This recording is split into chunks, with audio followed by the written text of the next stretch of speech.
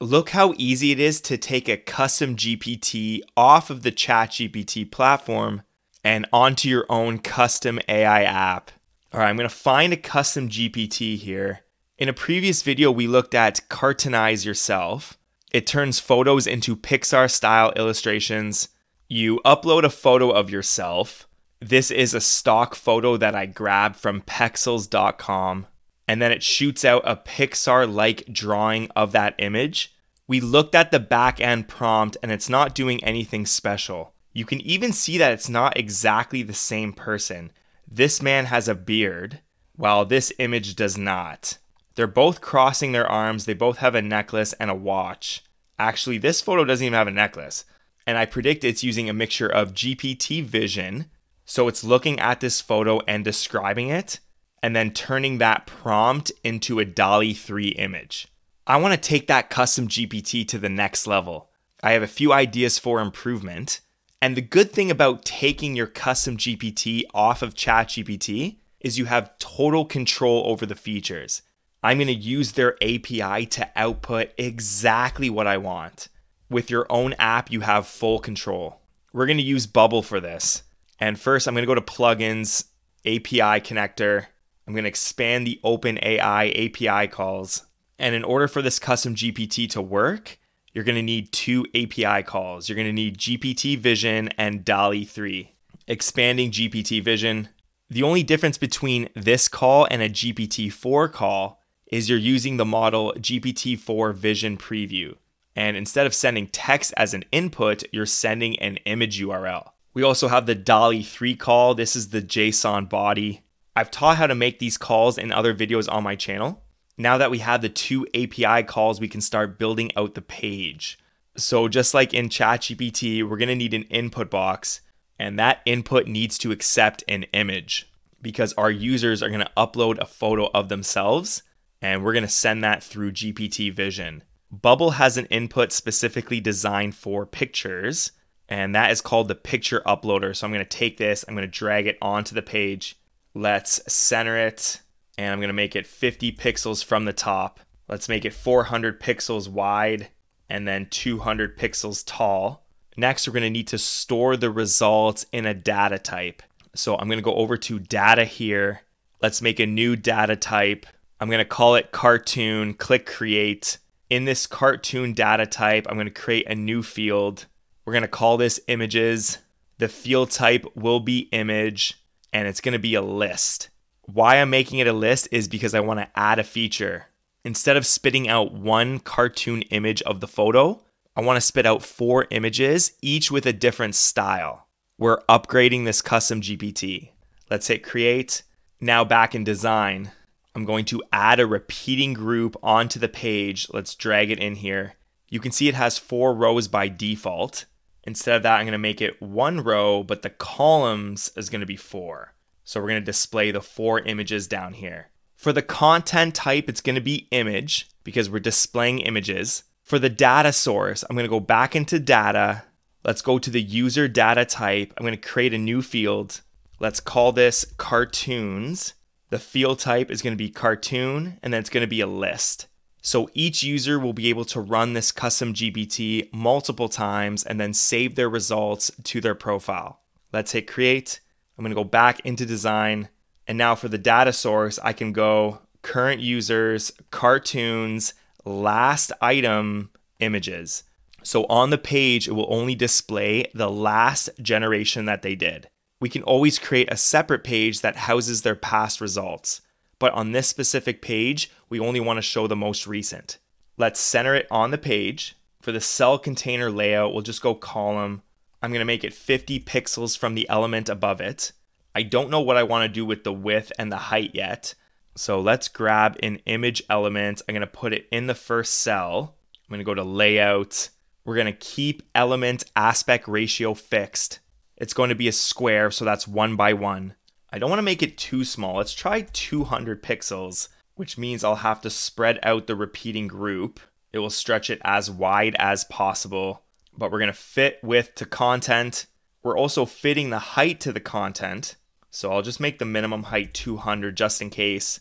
And I don't want them stacked across each other. So let's make a margin we're just going to go 10 pixels to the right and 10 pixels to the left. Let's stretch out the page a bit more to see what's going on. And then we'll add some space to the bottom of the page, 50 pixels from the bottom. For the image in the repeating group, I'm going to double click on it.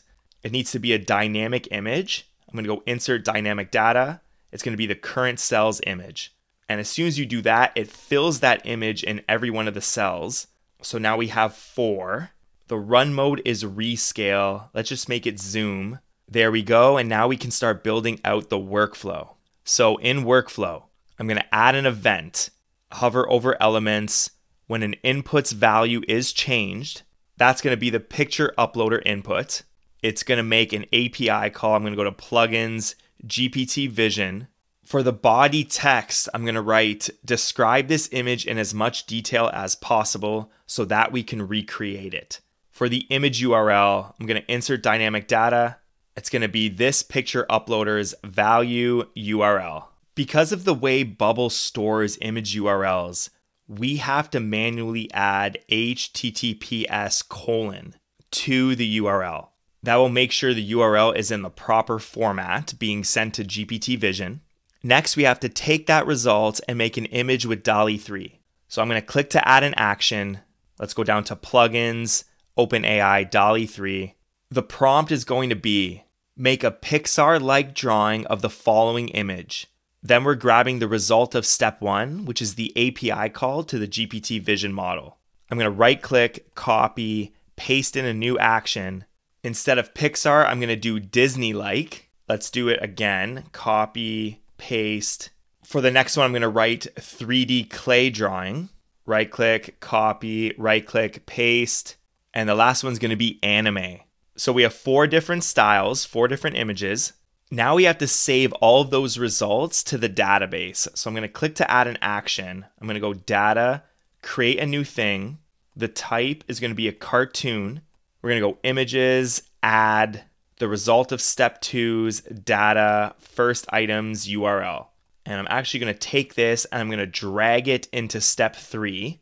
Then I'm going to click on this arrow. I'm going to go data, make changes to a thing. We are changing the result of step 3. That's the cartoon. And we're going to go images, add the result of step 4. It's data, first items, URL. Let's do that again after step 6. Data, make changes to a thing.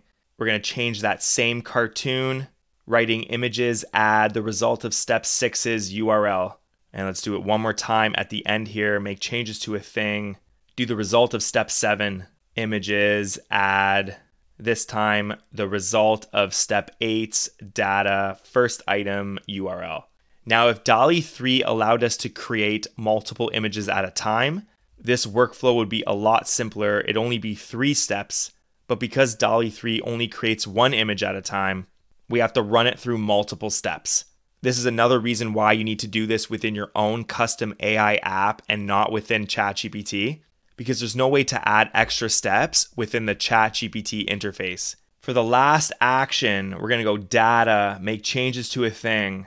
We are going to change the current user, and the field is, we're going to go cartoons, add, and we'll go the result of step 3, so that first cartoon that we added.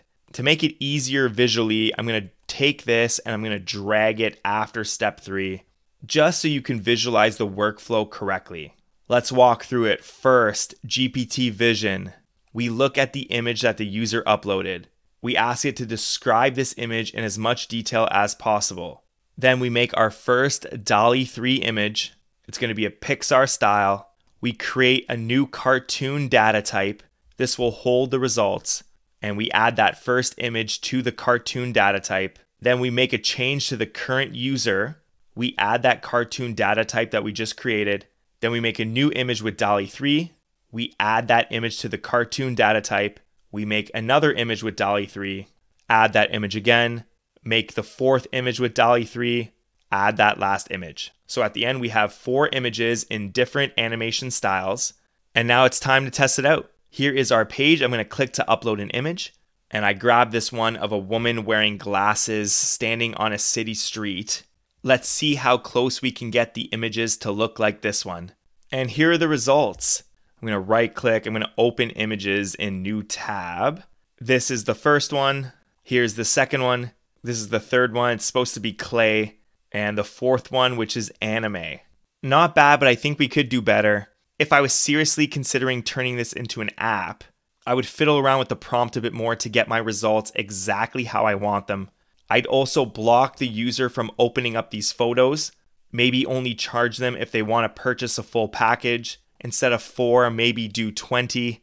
You could create a credit system or a subscription service with an upgrade button. I'd also create a login page so only registered users could use your custom AI app. We dive way deeper into this topic in the online course, How to Build Your Own Custom AI App. Join the first cohort today. Click the link in the description below. I'd love to have you on board. And if you like this video, I have 2 more on the screen right now. I've catered both of them to your watch history. Click one of them, give it a watch. I'll see you in there. Peace.